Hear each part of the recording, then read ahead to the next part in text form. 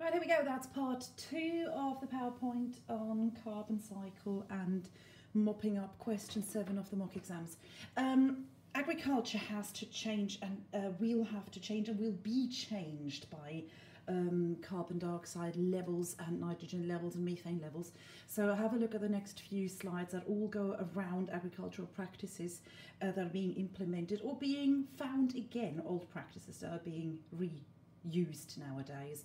The summary of that is on page 87, so go for that. And one of the first ones is literally how do you maintain good soil quality. It's no secret, if you've got good soil you will grow high crop yield, and therefore the expense in carbon dioxide used for farm machinery will be used more efficiently, more effectively. If you don't have a lot of carbon dioxide wasted in respiration unnecessarily in the wrong place but actually in the right places, then you've got overall more efficient crop production. The main practices that are being reused, that they are not new. They're not new at all, but for a while got forgotten about. The first thing, tillage. If you look at the stubble that can be left behind, not only do you reduce erosion both by wind and by water if you're leaving the rooting system still in place, as the stubble decomposes, and yes, it will decompose wherever you put it, but at least here it decomposes and the leftover nutrients, so the nitrates, go back into the soil, which obviously then extra nitrates in the soil, your plants grow bigger, grow better. The next one is cover cropping. You have heard of rhizobium as part of the nitrogen cycle, and we looked at the symbiotic relationship between the legume plants like clover and those bacteria already. So that is nothing new. Adding nitrate to the soil as well as reducing again wind-blown and water caused erosion because they have got a rooting system as well and more nitrogen in the soil. The last one, and that has been done for many hundreds of years, so crop rotation is not a new one. Crop rotation, main idea is that if one crop is particularly hungry for, let's say, potassium from the soil, and one crop is particularly hungry for phosphorus from the soil, that at least you're not depleting the soil completely by using the same crop over and over, but actually rotating it a bit.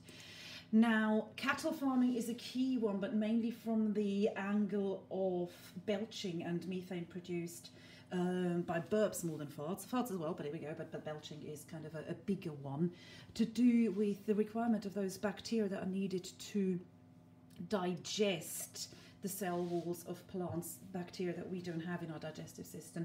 However, there's no easy way around this.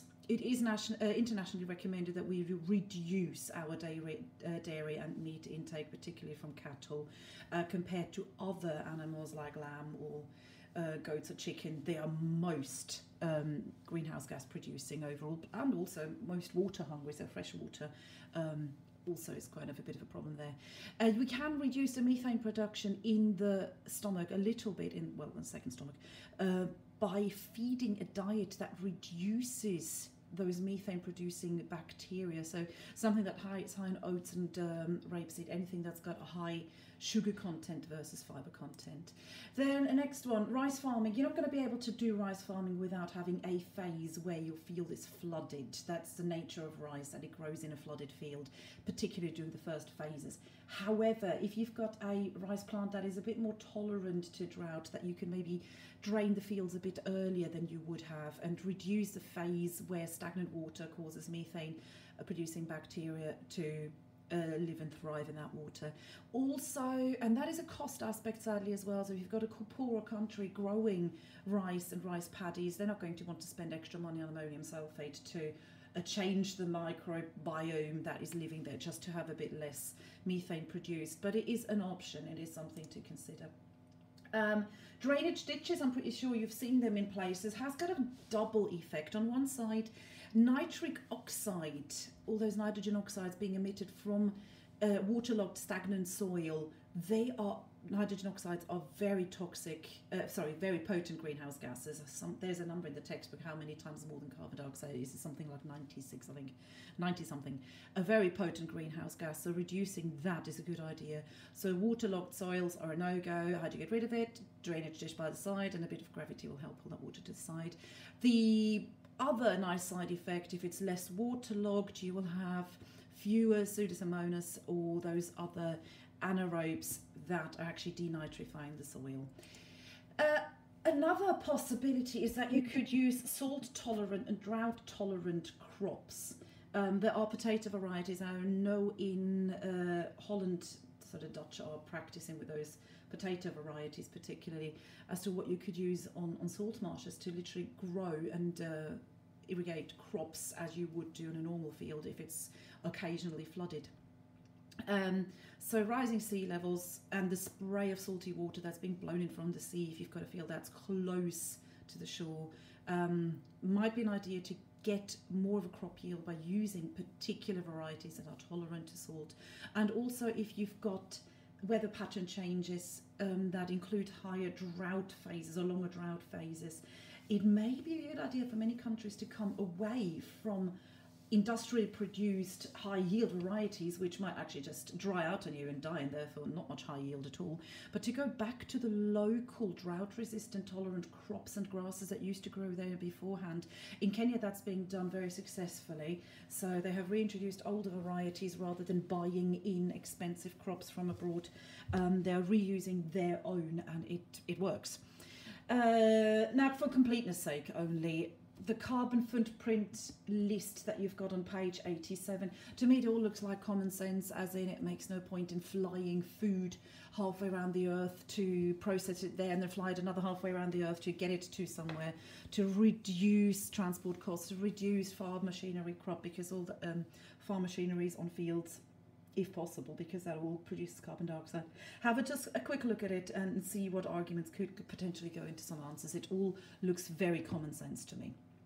Okay, now I'm going on to that ocean acidification boundary part of what will be question 7. So, ocean acidification is technically one of those boundaries we have not yet crossed, even though locally we have got a huge impact. In a nutshell, you've got a lower pH, more acidity, more carbon dioxide dissolving, more carbonic acid means that you've got a lower acidity. That leaches the calcium carbonate out of shells, mollusks, corals, and literally coral bleaching. I've got a picture of coral bleaching. That's a picture of the Great Barrier Reef across the years and the damage that it has done, that coral bleaching. Fish are vulnerable too. Gills get damaged. So if you've got wild fish that are free to move and go extinct, sadly, they might migrate somewhere else, or they might just go extinct because their ecosystem, their food parts as well, will go damaged from the acidity. But literally, if their gills are damaged, oxygen absorption won't happen. If you're doing fish farming, you might want to change the species or the fish variety to something that is a bit more resistant or resilient to higher acidity levels, so lower pHs in ocean water. The compound carbonic acid, HCO3, is one you will meet again, like I said earlier. And the benefit of the oceans actually, the oceans have done us a huge advantage over the many years that we have pumped carbon dioxide into the atmosphere. It's a huge reservoir. The ocean is vast, so it can absorb more carbon dioxide. For a long time it has absorbed a lot of carbon dioxide before it caused global warming. So there was a lag between the start of of fossil fuel burning and actually temperature increases to start becoming noted. The next thing, the water is also physically, it's just a huge body of water, and water as such has got a very high heat capacity. So changing, we've done that much earlier when we discussed water, changing 1 kilogram of water by 1 degree requires an awful lot of energy. So what is actually a pretty big atmospheric increase will cause the oceans to rise a very, very small amount to kind of offset that increase in temperature. Okay, pretty graph, nothing else, just you might be confronted with graphs like this. How do you make sense of those correlations, as in what increases where? The most interesting thing I found about this graph is that, yet again, they have taken all those measurements in Hawaii. Main reason for this is you're away from much of the industrial world as you can be in the middle of the Pacific Ocean. So you can get atmospheric and water levels of pH that would be globally a bit more representable. Plus it's nicely inhabitable and you've got quite a decent scientific community over there as well. Okay, now last but not least, no, let me move that you can see the entire question, if that's possible. Before long, you're going to get your mock exams back. I just wanted to throw that question and the mark scheme at you as well. Since the beginning of the Industrial Revolution, 250 years ago, look at the graph, where were you about 1850? That's roughly where we're starting, 250 years ago. Carbon dioxide concentrations in the atmosphere have risen from there to there.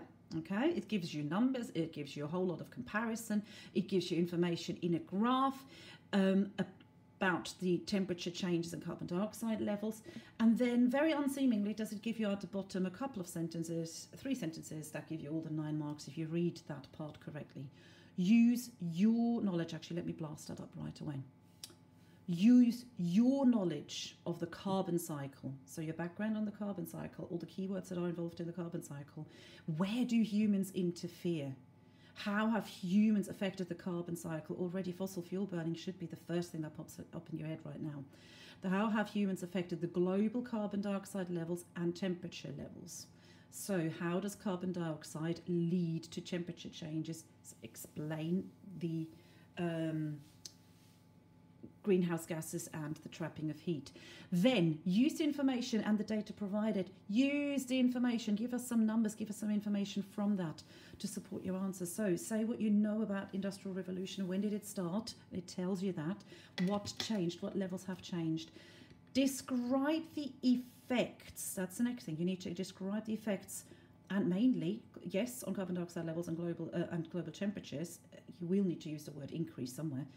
But you also need to use it on aquatic environments, the whole ocean acidification. That planetary boundary needs to be mentioned in your answer.